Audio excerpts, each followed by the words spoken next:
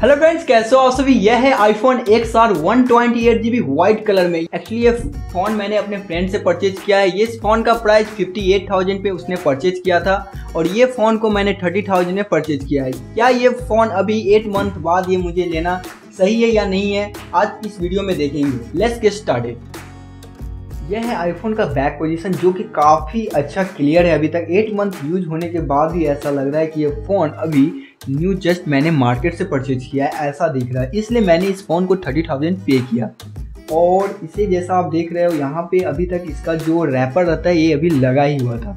इसे front side में भी इस पर एक टेम्पर ग्लास उसने लगवाया था तो वो अभी भी यहाँ पे है और फ़ोन अभी पूरा वाइट कलर में काफ़ी अच्छा दिख रहा है आईफोन।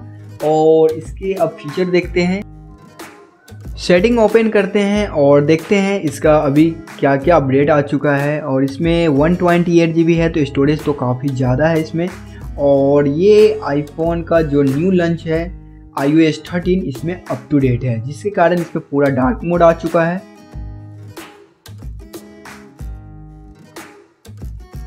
अभी तक मैंने इस फ़ोन को फैक्ट्री रीसेट नहीं किया है तो अभी इसमें स्टोरेज अभी जैसा है वैसा ही है। 13.1.2 सॉफ्टवेयर वर्जन अपडेट है, आईफोन XR है और इसका लिमिटेड वारंटी अभी भी इसका एक्सपायरी डेट बचा हुआ है। आईफोन XR में 6.10 इंच का स्क्रीन साइज दिया गया हुआ है, 828x1792 पिक्सल का इसका रेजोल्यूशन है और 326 पर पिक्सल इंच इसका दिया गया है। हार्डवेयर में इसमें hexa core Apple A12 bionic chip का यूज किया गया है जो कि काफ़ी अच्छा चिपसेट है। और आईफोन XR में एप्पल A12 बायोनिक चिप दिया गया हुआ है जो कि काफ़ी ज़्यादा पावरफुल प्रोसेसर जो कि काफ़ी ज़्यादा है। और ऑपरेटिंग सिस्टम ये iOS 12 पे आया था तो इसे मैंने अपडेट कर iOS 13 जो कि इसका न्यू अपडेट है वो मैं कर चुका हूँ। आईफोन XR में IP67 दिया गया हुआ है जो कि काफ़ी अच्छा वाटर रेटिंग है और इस आईफोन को आप बारिश में भी यूज कर सकते हैं, इसमें कोई इशू नहीं आने वाली है। आईफोन XR में ड्यूअल सिम का सपोर्ट दिया गया हुआ है तो सिम टाइप 1 में आप nano SIM, GSM, 3G, 4 LTE आप इसमें यूज कर सकते हो और दूसरा सिम इसमें जो है वो ई सिम का सपोर्ट इसमें दिया गया हुआ है। आईफोन XR में जो कि मुझे बैड लगा, इसमें फास्ट चार्जर सपोर्ट नहीं करता है, काफ़ी कम रेजोल्यूशन डिस्प्ले इसमें दिया गया हुआ है तो ये थोड़ा सा मुझे इसमें बैड लगा। उसके बाद इसमें जो कैमरा है क्वालिटी, ड्यूअल सिम है, बैटरी लाइफ काफ़ी अच्छा दिया गया हुआ है और टाइमली इसमें सॉफ्टवेयर का भी जो अपडेट है वो आ जाता है जो कि काफ़ी अच्छा है आईफोन XR में जिसका 3D फेस रिकॉग्नाइजेशन दिया गया हुआ है जो कि काफ़ी अच्छा है।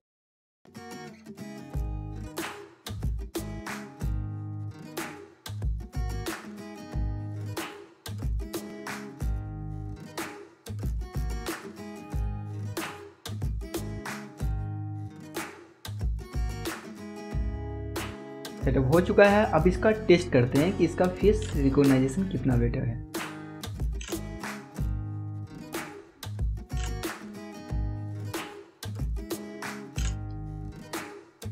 बहुत ही ज़्यादा फास्ट है फेस रिकॉग्नाइजेशन।